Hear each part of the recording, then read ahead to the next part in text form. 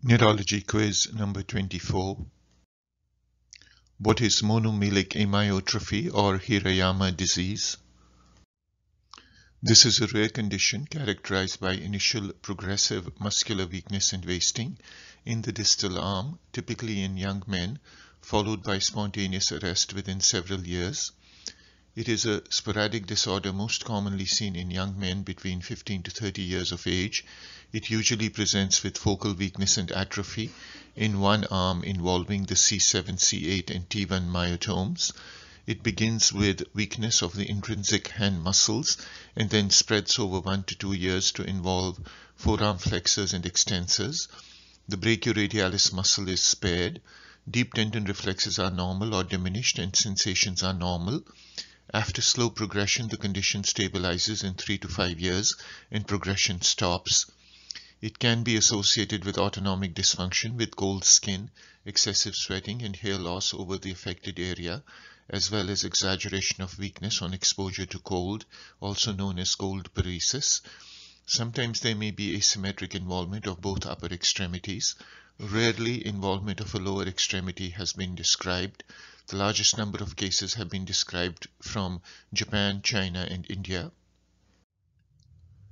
Pathogenesis. The condition is thought to result from insufficient growth of the dura relative to the vertebral column during puberty.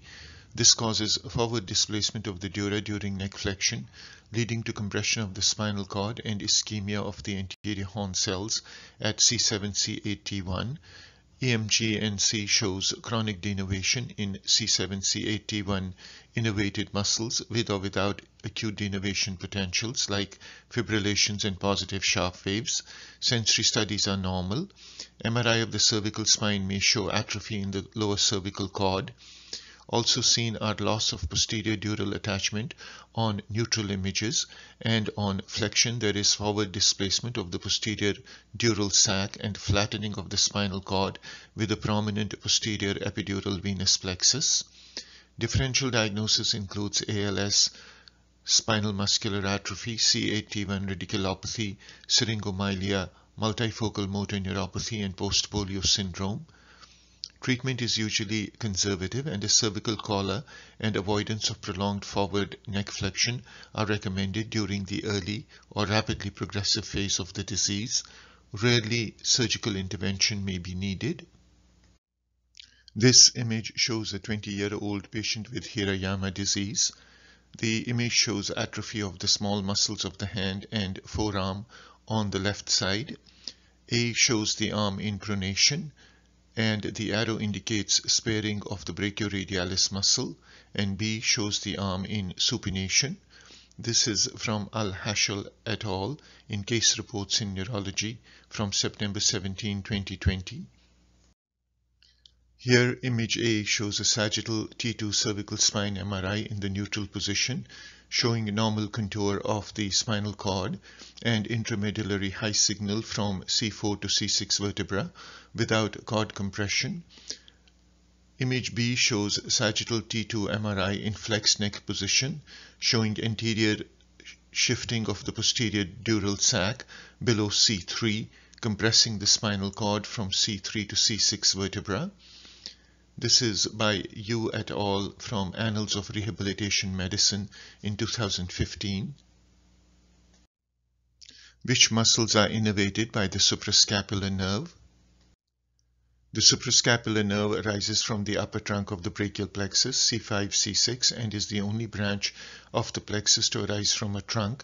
It supplies the supraspinatus and infraspinatus muscles and sensations to the acromioclavicular and glenohumeral joints.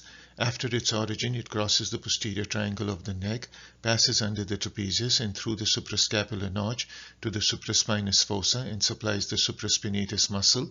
It then curves around the spinoglenoid notch and enters the infraspinous fossa to supply the infraspinatus muscle. The supraspinatus muscle is responsible for the first 15 degrees of shoulder abduction, while the infraspinatus muscle is a lateral rotator of the shoulder. This nerve can be involved in brachial neuritis. It can be damaged by fractures of the scapula or shoulder trauma. Rarely, compression can occur in the suprascapular or spinoglenoid notch. It can be affected in athletes, particularly those participating in overhead sports such as volleyball, tennis, and baseball. This is likely due to stretching of the nerve. The supraspinatus and infraspinatus muscles can also be affected in a C5 radiculopathy. Here the first image shows the suprascapular nerve arising from the upper trunk and shows it passing through the suprascapular notch and the spinoglenoid notch, while the second image shows the location of the supraspinatus and infraspinatus muscles.